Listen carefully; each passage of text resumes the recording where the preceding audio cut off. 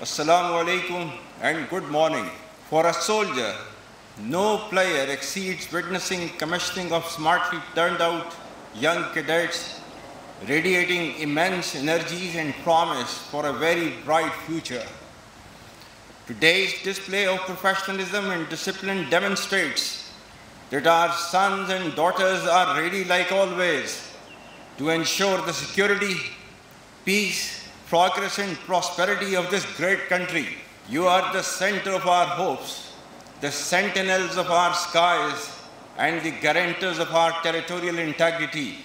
You would be expected to live by the virtues of character, courage, and competence, and your conduct would mirror not only your personal ethos, but also that of your revered institution.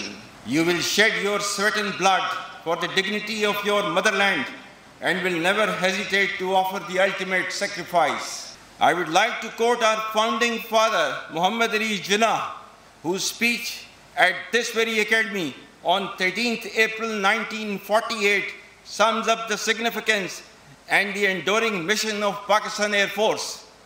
The Qaid said, and I quote, "A country without a strong air force is at the mercy of any aggressor. Pakistan must build up its own air force as quickly as possible. It must be an efficient air force, second to none," unquote. Dear graduating cadets, on every account, Pakistan Air Force has risen beyond the expectations of the nation and defended the skies of Pakistan against all odds with unmatched valor and professionalism.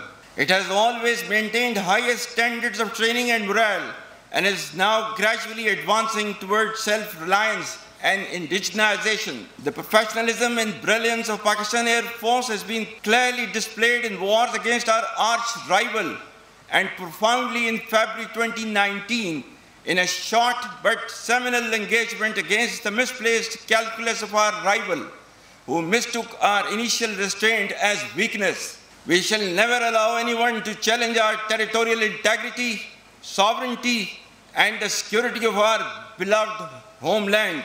I must also acknowledge that Pakistan Air Force deserves recognition for its immense contributions in war against terror and intimate support to the land and naval forces. Ladies and gentlemen, the respect for international norms and laws is eroding fast. Gaza war is the latest reminder of what might can bring about.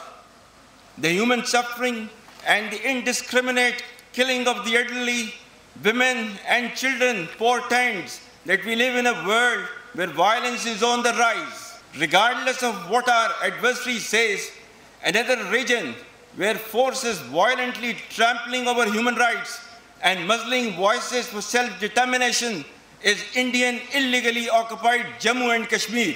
The silence of the world over Kashmir is deafening, but we will continue to extend moral, political, and diplomatic support to the people of Kashmir till the day they are empowered to exercise their right of self-determination. Today, our nation confronts multidimensional threats in the forms of terrorism, shadow proxies, challenging economic environment, despicable propaganda amplified by social media, and false narratives being spread by misguided elements of the society. I would specially urge you not to fall prey to misguided, misdirected, factually incorrect, and politically motivated propaganda. As leader of the future, you should develop a critical mind to navigate through blurring lines between reality, perceptions, and patent falsehood. Always remember, right is might, and not that might is right. Fight and never cower before coercion, blackmail, or terror.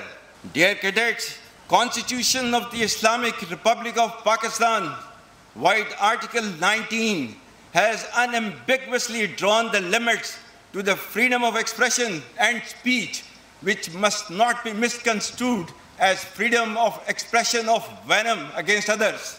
Hence, those who blatantly trample the same very Constitution on daily basis in one way or the other cannot and should not issue sermons to others for its adherence. We know our constitutional limits very well and expect from others to also know them well. Dear mentors, guardians and cadets, I commend you on this day, particularly the cadets who have put up an immaculate display. I pray and hope that you would uphold the glorious traditions of self-sacrifice, supreme confidence, and professional excellence that have been the hallmark of Pakistan Air Force. Amongst you, I see the aces of tomorrow who would be our pride and our wings of hope. Be the likes of Rashid Minhas, Sarfraz Rafiqi, and Alam, and those who have rendered their services and lives toward preserving the prestige of our beloved country. Stay committed to the responsibility being assigned to you and be loyal to the state of Pakistan always, under all circumstances. Yansurkumullahu fala ghaliba lakum.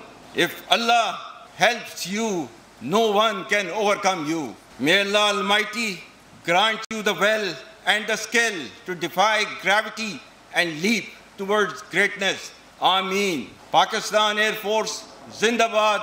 Pakistan, Paindabad.